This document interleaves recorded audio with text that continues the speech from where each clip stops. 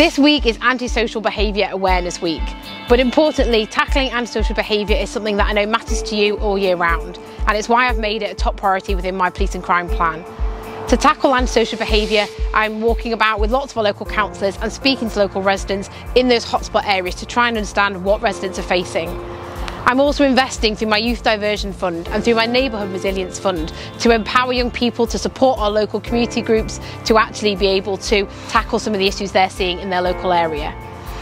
This week we're going to be putting out lots of information on my social media channels talking about how you can report antisocial behaviour and, importantly, if you're not happy with the response, what you can do about it, so keep an eye out.